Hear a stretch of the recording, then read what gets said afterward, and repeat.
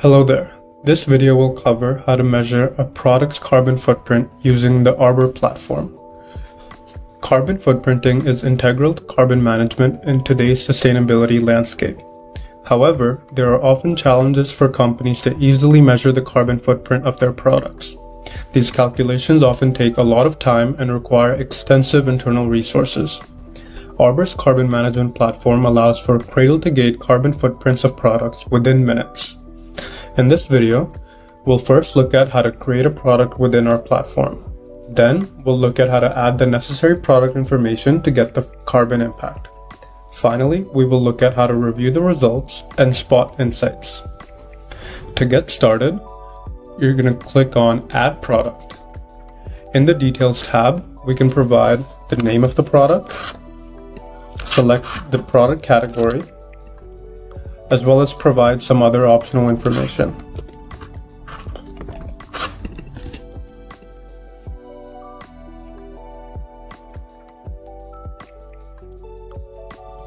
In the Materials tab, we can provide each of the components their weight as well as the material composition for the larger product. Before I do that, I'm going to upgrade this product so that I have access to all the materials within the Arbor platform. So taking this first component, we'll click Add Material, click the drop-down and select Cotton. And for each of the given materials, we can click the country drop-down and select the country of origin for the fabric. Assuming this t-shirt had more than one component, we can click Add Component, and we can provide or create our own components. Add in a weight, click Add Material, and then add the material information for this component as well. Once each of the components have been filled out, we can click Save and Next.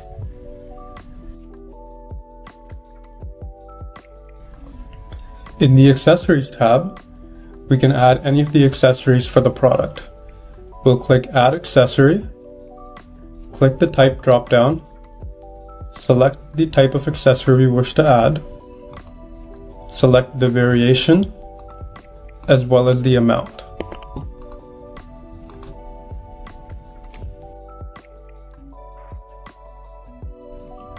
In the Manufacturing tab, we can select the country of manufacture for the given product. In this case, I'll select China. If the country of manufacture is not known, Global can also be selected as a worst case.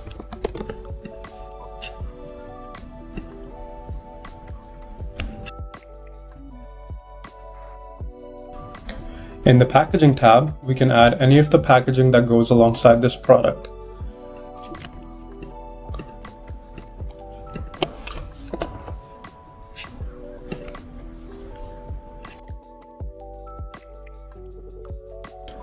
In the Transportation tab, we can add any of the transportation activities, beginning from raw material acquisition all the way up until the product is delivered to the customer.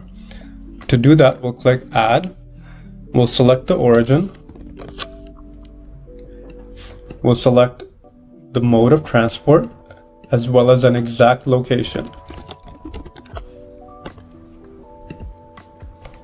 If we want, we can click Add Stop and add as many stops in between as we wish.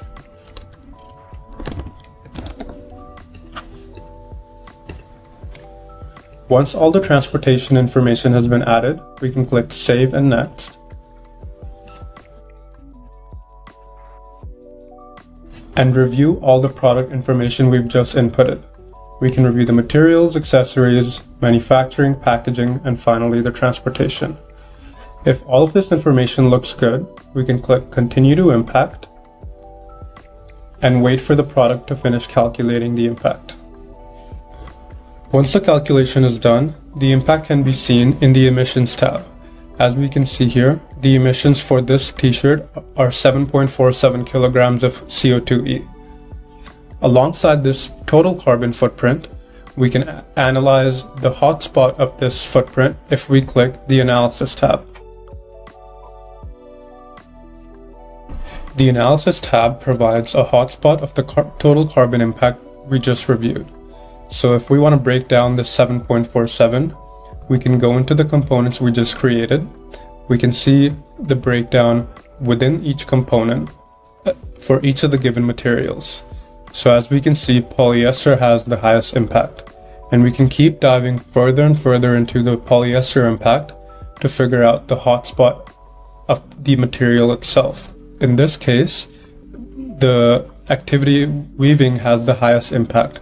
This lets us know that if we were to focus on, for example, using renewable energy for this process instead of non-renewable energy, we could considerably reduce the carbon footprint of this product overall.